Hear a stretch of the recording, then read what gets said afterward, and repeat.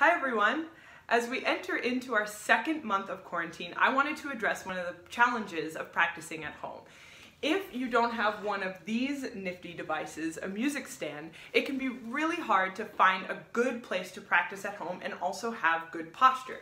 The benefits of using a music stand is that it encourages you to stand up straight and to have the music directly in front of your eyes while you're practicing. It's way better than looking down at music lying on a flat surface, which might give you some posture problems and could even give you pain in your neck, in your back, in your hands, and your wrists. So we want to see what kinds of places do we have just in our own rooms and our own houses that can help us have great posture while we're practicing, even if we don't have a music stand. Before we look around the room for places that we can use as a makeshift stand, let's talk about standing versus sitting. If you're standing while you're playing, you want to make sure that the music is at the level of your eyes or close to it, so that you don't have to crane your neck to look down. If you're sitting, you want to make sure that you're using a chair that doesn't have any arms on the chair, because those will get in the way of having excellent posture as you bring your instrument up into playing position. This windowsill in my room is perfect. I'm using a chair with no arms and the music is right in front of my face so I can have excellent posture while I practice. I'm sitting at my desk and I figured out that I can use my laptop as a music stand, and I'm also using a chair for this setup. Sitting in front of a table, I also just used a tall pile of books, and I was able to create a way for my music to stand up. If it falls, you can just put another book right there to keep it from falling.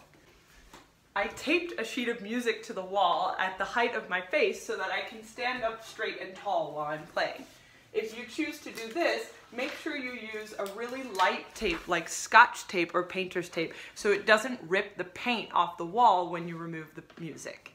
In another room in my house, I have this really tall dresser full of my clothes that's the perfect height to put up music where I can stand and look at it and still have excellent posture.